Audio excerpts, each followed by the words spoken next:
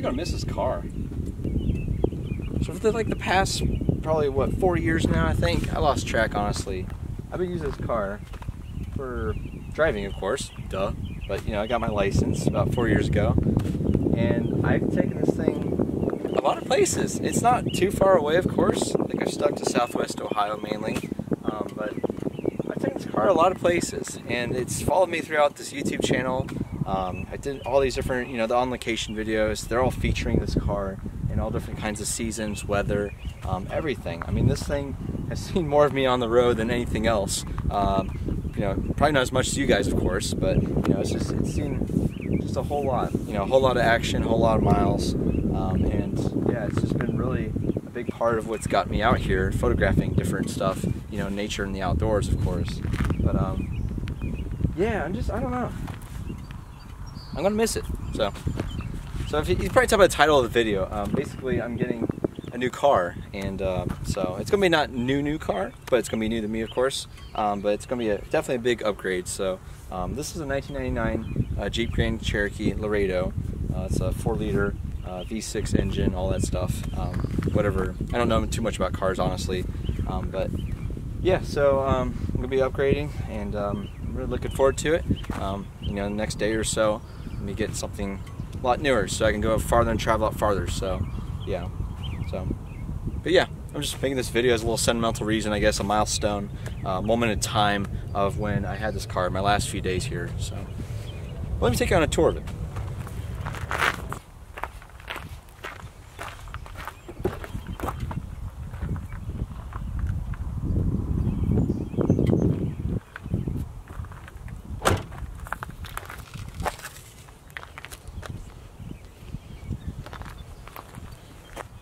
Don't hate me for this, but yeah, I'm just starved, man. I've been on the road all day today, so I'm gonna eat a nice organic Honeycrisp apple. It's the spot. But anyways, this video is gonna be really all over the place, probably, just simply because I'm just rambling at this point, and you know, just talking about the good old stories about this car. I mean, like I said, I got it when it was 94K miles. First off, I bought it for I think $13.50, so you know, and paid cold hard cash to the owner, the previous owner. And yeah, I mean, just, you know, paid off right then, of course, you know, just that little bit of money there. But you know, that meant so much to me to get this really old car. But you know, most Jeeps are pretty you know, formidable, I guess you'd say. And so yeah, and then yeah, just I started out at 94K miles on the odometer, and then so I think I got up to about, I think it's about 114K now. So I mean, I've used a lot over the past 4 years or so.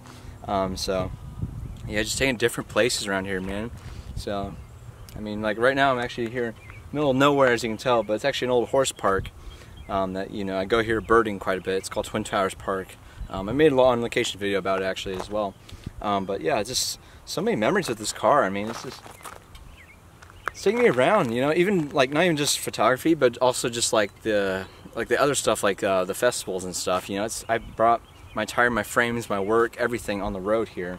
And it's just amazing to think, you know, just the amount of years I've had this car and everything, just really just, you know, surmounting up to this point here. But, you know, I'm looking forward to this upgrade and everything, so it should be pretty nice, I think. So, you know, yeah, I don't know. So it's just a lot of good times with the car, you know, a lot of good times, but.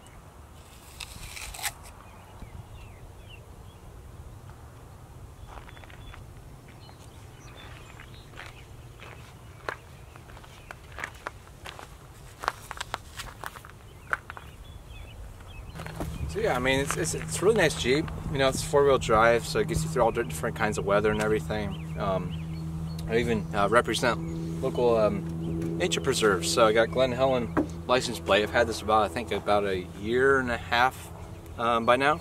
So I recommend, you know, check out your local nonprofits or different memberships, or any kind of nature related source of you know, organization. You see if you can get a specialty license plate. So, but yeah, I mean, this car is, you know, it's taken on the road and everything, and you know, I'm really gonna miss it. So how many times can I say that though in this video though?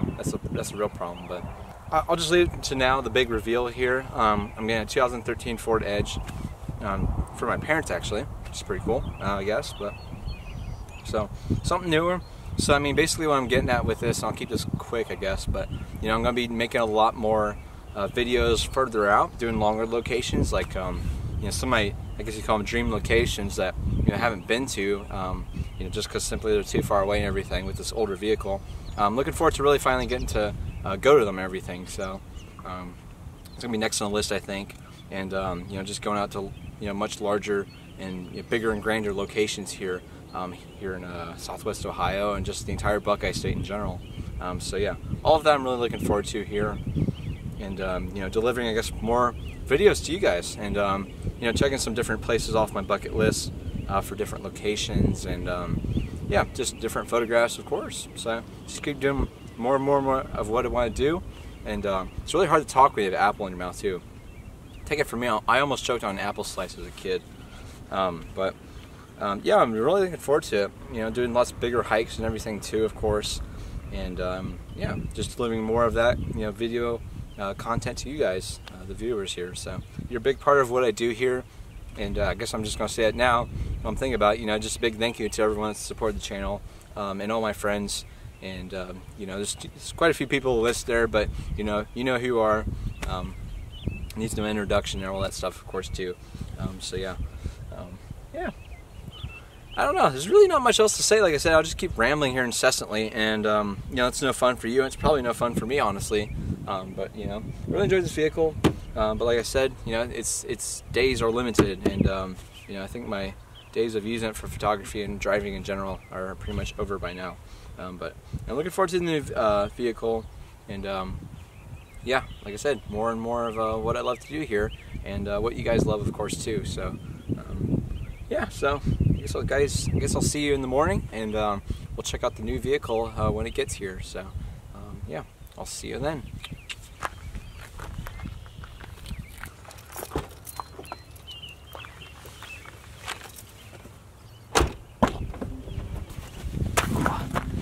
Well, I mean, I guess now I'm thinking about it, you know, I will explain kind of like my, I guess, thinking with this, because, you know, I guess with like doing the small business thing and everything, you know, money's hard to come by, of course, you know, so you have to really kind of play your cards right and do stuff that's is more like business minded, I guess. That, like I said, if you're trying to make it so. And so, yeah, I mean, it's just like one of those things I've been thinking, like, and maybe this is like kind of like a cool question maybe to think for yourself too, is that, you know, like versus, you don't really have to choose like a divisive thing, like you don't have to choose one or the other. I'm just saying, it's like, it raises the question, especially if like maybe you're in a position kind of similar to I am. But that is, you know, new camera gear versus a new car, or, you know, newer camera gear versus a newer car. You know, obviously it can be used, of course, either way. But, you know, I'm just thinking, it's like, what I want really at this point, you know, at this moment in time, is I want to go out and explore new locations, you know, film new videos, of course get photographs at these new locations. There's tons of different ones I have in mind here. And yeah, so, and the gear, it's like, really does not matter to me. Like, it never really has. I never really went down that kind of rabbit hole that, you know, a lot of people get into, of just, you know, always looking at the newest, latest and greatest gear and everything, and talking about the specs and everything. I never really, quite honestly, found that fascinating, honestly. You know, it's just never been really something I've been, you know, cared too much about. You know, I can talk gear, and I do like talking about gear sometimes, but it's merely from like a perspective of doing something more creative with photography. But like I said, it's more about, I want to have the experiences outdoors, and you know, the gear be the excuse to go out there and get the photographs, of course. But you know, with the means of travel and, you know, transportation like this, you know, so if I get something newer and everything, I can go out and do more of that, I think, and that, you know, that would be great, of course. And so, you know, I think that's what I'm really like most looking forward to with this circumstance I'm in right now, this kind of like period of transition here, is that, you know, I will use this car to, you know, its fullest extent, and go out, you know, travel more and everything.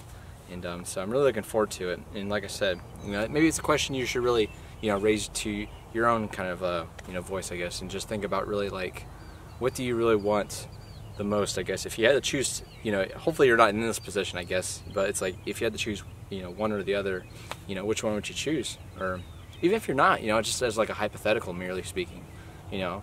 So, you know, new gear's nice, but like, it's not always, it's not everything, you know. It's not always, you might get some better photographs with some new and improved gear, but like, it's not gonna, you know, allow you to travel up farther, you know, necessarily. And so, yeah, I guess that's where the point I'm trying to drive home here. So, drive home. But yeah, I mean, that's really what I'm most looking forward to, I think, in the near future, is just, getting out there more, using the same old gear I've used all this time, as long as I've had this vehicle, and even longer than that. Some of those lenses I've had for over 5 years or more. And so, yeah, it's just stuff like that. So, I think on that note, I'm gonna, actually head out now finally. And so, yeah, guys, I will see you in the morning, and or anywhere else, and then get to see this new car, and like I said, put all these plans and stuff into motion. So I'm really looking forward to it. And so, yeah, I'll leave it at that. So thanks so much for watching, everyone. Hope you enjoyed this video, I guess. And so, yeah, thank you so much. Have a great day.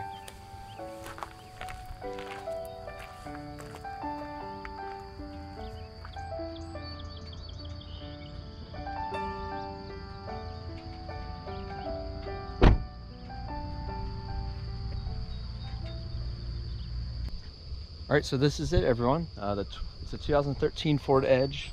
It's all-wheel drive. It's the SEL version, that model of the Edges, but it's very, very nice. I really like it so far.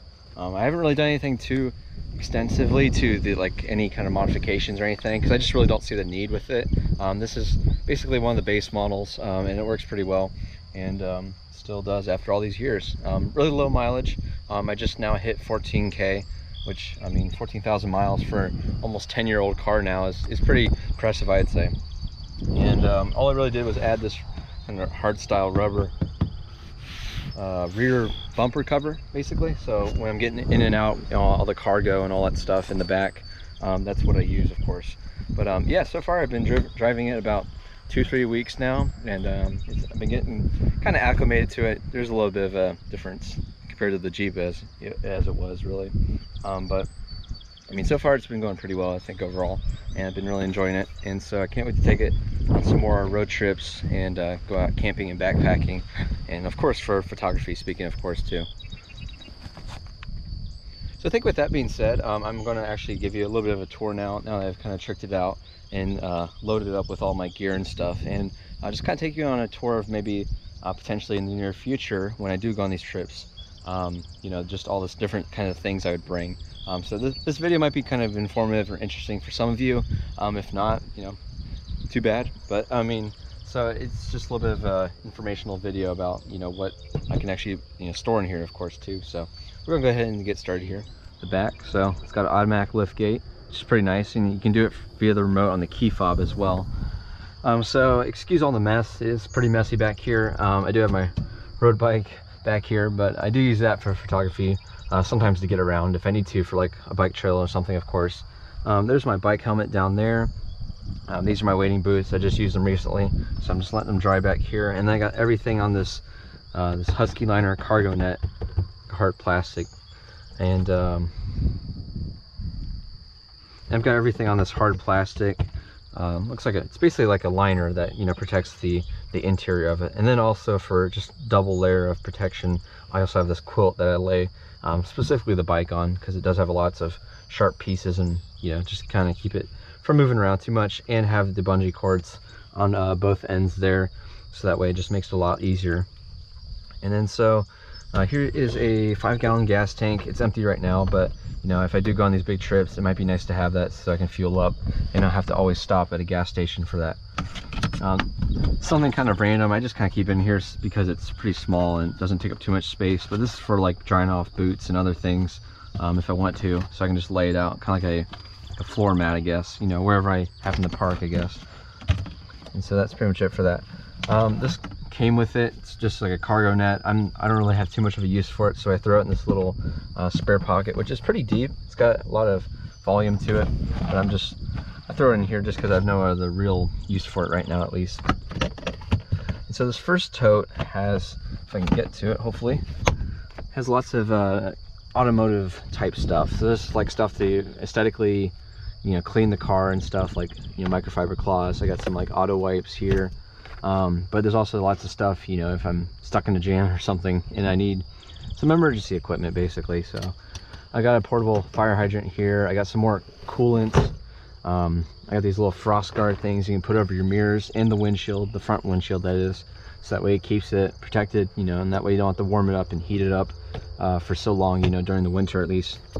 I got towels, I think there's windshield wiper fluid, got a couple different kinds of different sizes of funnels. There's a red emergency kit back there that just has a little bit of everything there. It has like face respirator, band-aids of different sizes, different patches, some just different medical tape, basically all that kind of stuff. So that's pretty much it for that. And so for the side door, I got 2 totes. I do have my camera gear with me today, so I'm gonna put this aside here. Camera gear did not come included with the car, I promise.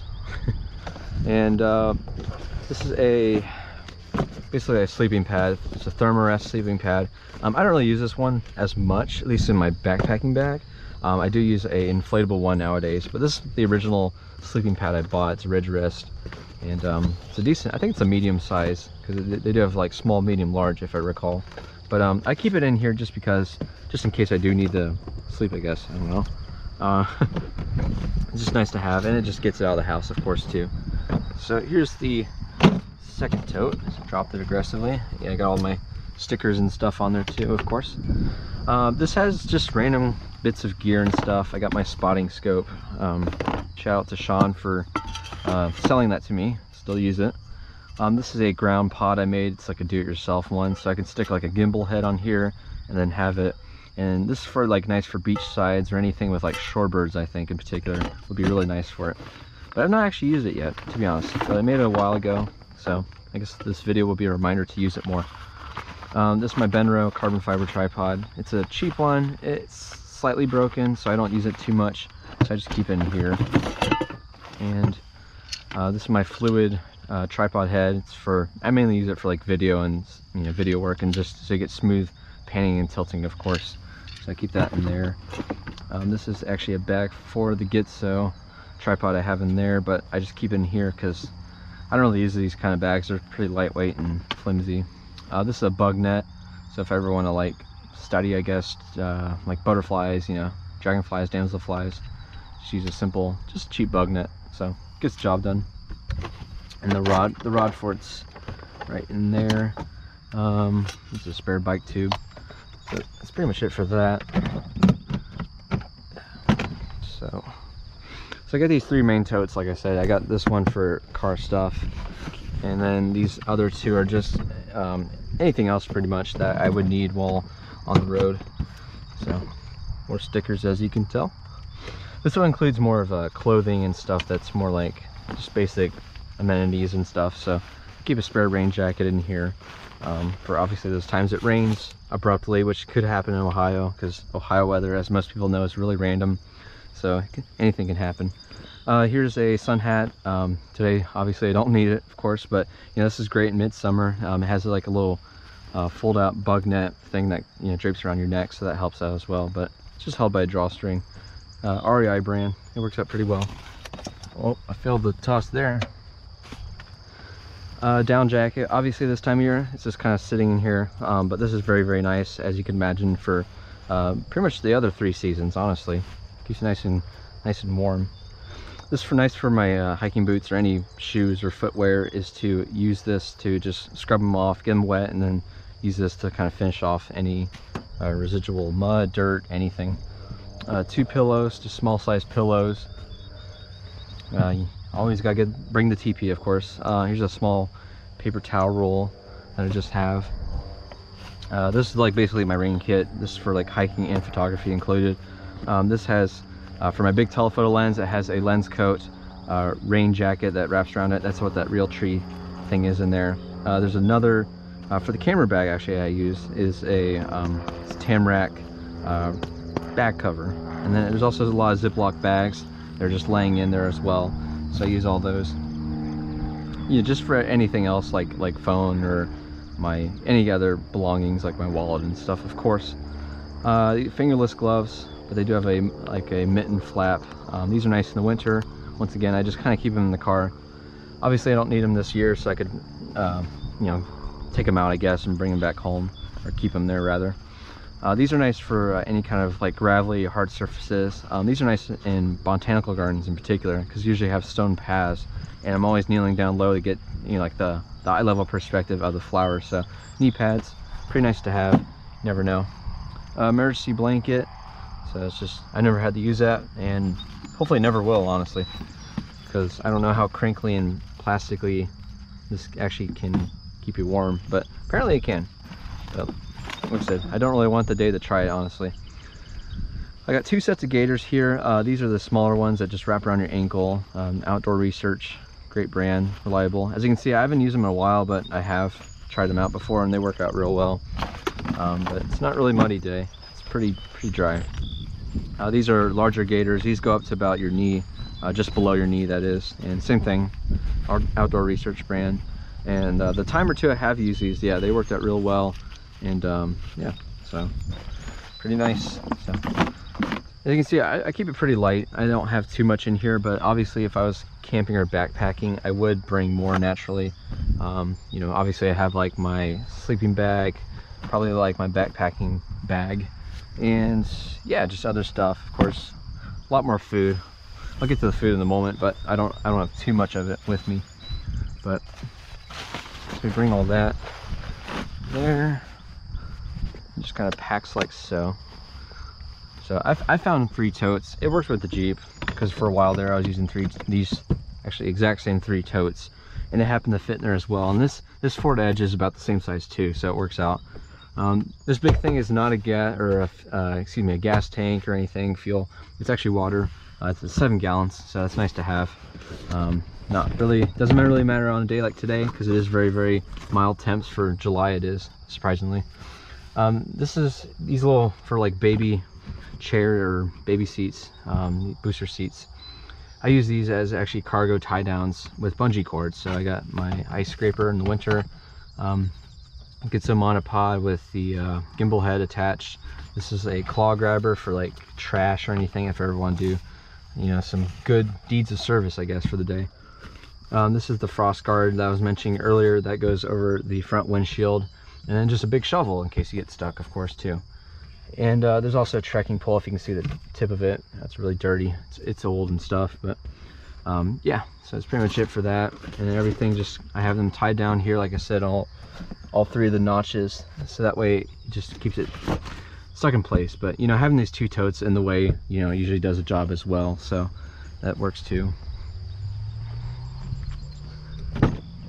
Right into the front. So right now I have my camera bag in here, because I'm gonna go out, you know, go on a little hike here and get probably some bird shots for the day. So pretty standard stuff there. I do really like this feature, is there's a business card holder, so I do keep my business cards in there, pens, tissue, just random stuff in there, miscellaneous stuff, you know, playing cards to kill time, I guess. But other than that, various hats, because I always seem to need one when I don't have one, so I keep them in the car nowadays. Random reusable tote bag. This is I think a gallon or 2 of water jug, igloo water jug. It works out pretty well. This is for if I roll down the windows and I want to use my telephoto lens, but I don't want to use the big one right here. Just place this down and put that in, and so that way I can just rest the telephoto lens on it and get some shots from the card potentially. Just some nuts. Can of nuts. Yeah, this is the big one where I can put actually like a full-on tripod head onto it and use it like that. And so in here we have various, I just got some dried fruit, some cranberries in particular, got some cheap ramen, and these are just like little, I put like trail mix and other things in these, so that's, you know, usually what I use those for. But these 4 totes include usually like brochures and field guides, as I'll show you. This one has just some cookware. I have my second backpacking stove. It's a MSR. I got a fire striker to start the stove, of course. A spare GPS. I don't really use this anymore because I've built a nav into this Ford Edge model here. Some bungee tie downs, the charger for the GPS, and then just toiletries. And there's a couple maps of my local counties and other kind of like touristy landmarks and destinations. So keep all those there. And then in this one I have field guides, pretty much all field guides and trail maps, and anything places I go to, I basically like collect them, so I just keep them here, of course. And then same with down there. And I got some world maps, some maps of the United States that I keep in there as well, and yeah, all that sort. And everything's on this, you know, WeatherTech liner too. So yeah, that's pretty much it though. So I mean, it's a lot going on, but you know, it works for me, and it's not the most organized, but you know, I make it work for what it is. And obviously when I am going on these camping backpacking trips, I'm gonna have the bike out, and I'm gonna lay out my sleeping bag flat out on this side, and then have all the totes on this side. And so yeah, and then hopefully it works out pretty well. Obviously I haven't done that yet, but you know, trial and error, we'll see how well it goes and go from there. So that's pretty much it though. So I hope you enjoyed this video, guys. You know, thank you so much for following my journey up till this point, and you know, can't wait to get out there some more and travel more, and then yeah, see what else is out in the world. So yeah, we'll leave it at that. Thanks so much for watching, everyone, and I hope you have a great day. Thank you.